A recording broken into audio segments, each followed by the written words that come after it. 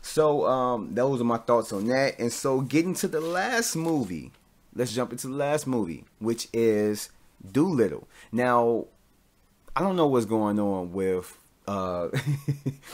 with RDJ, Robert Downey Jr.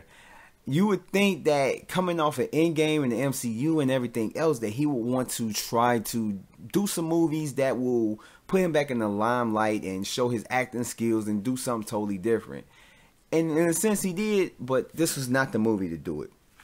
Just about Dr. Dolittle, who wife had passed away, and so he ends up becoming a recluse and saying that this like animal sanctuary where he just plays around with the animals and everything else until the queen who gave him that sanctuary, and as long as she's alive, the sanctuary is protected. But she's on getting close to dying, and he has to try and find a cure to it.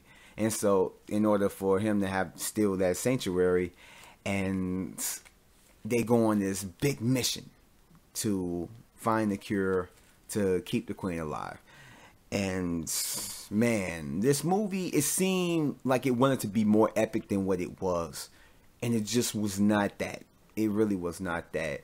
A lot of the jokes just fell flat, and to me, the accent of Robert Downey Jr., I really didn't mind it at all, and it bothered some people, but it didn't bother me.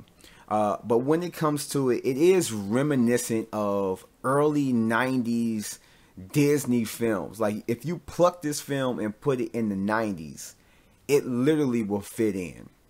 It would completely fit in. And it was just, I don't know. I guess if you like that, it's a good thing. But I don't know. It's like a good and bad thing, depending on how you look at it. And make no mistake, this movie is literally for kids.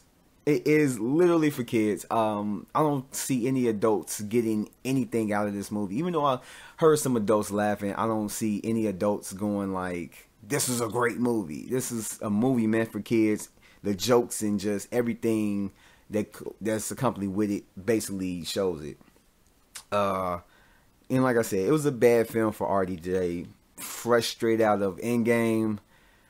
He should just go for more indie films that show his acting skill, his acting prowess, because I don't want to see him fail and show that he really needs the MCU and everything else. But with this movie, one of the aspects that just went against it was way over budgeted. Way over budgeted. I think it was like over 100 and something million. It was a crazy amount. Like, it just didn't need to be that, I don't know what to say. I really don't know what to say because it was a flop, and I can see why. I didn't hate it, but it wasn't a great film. It wasn't a great film, nor was it a good film. But hit or miss, I give it a miss. It's a movie that, if you have it at home and, you want to put something on for your kids to watch, cool, whatever. But for family, I don't know. It's not that type of movie I would recommend, but hey, to each his own. If you like it, you like it.